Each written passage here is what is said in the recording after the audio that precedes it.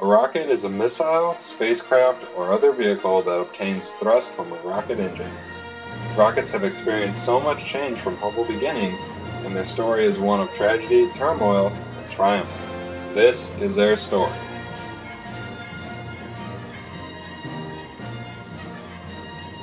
The creation of black powder by the Chinese in the early 9th century was the spark that ignited rocket development. 9th century Chinese Taoist alchemists discovered black powder while searching for the elixir of life.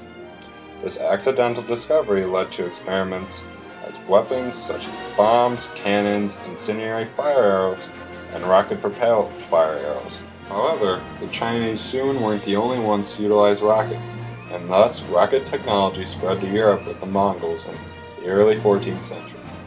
Rockets first gained accuracy in London in the early 1800s when inventor William Congreve attached a long stick to the end of the rocket and developed a new propellant mixture as well as a new rocket motor and concealed nose.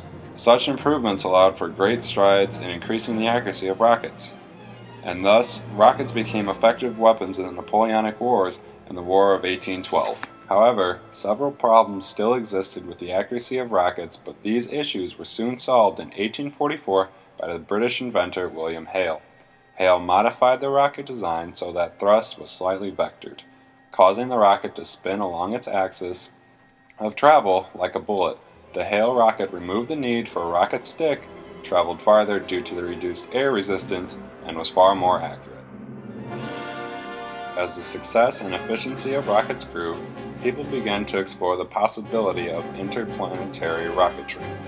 The first great stride of interplanetary rocketry came in 1903 when high school mathematics teacher Konstantin Tsiolkovsky published The Exploration of Cosmic Space by Means of Reaction Devices, the first serious scientific work on the concept of space travel.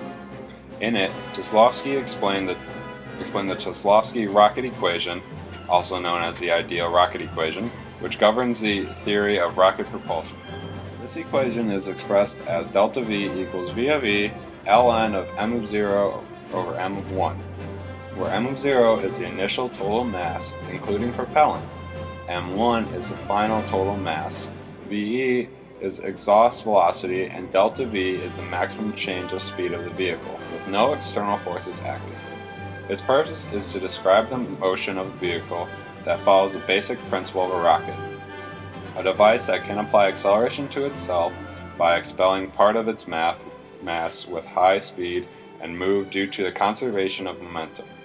The equation relates the delta V, the maximum change of speed of the rocket if no other external forces act, with the effective exhaust velocity and the initial and final mass of a rocket. After World War II, the space race began.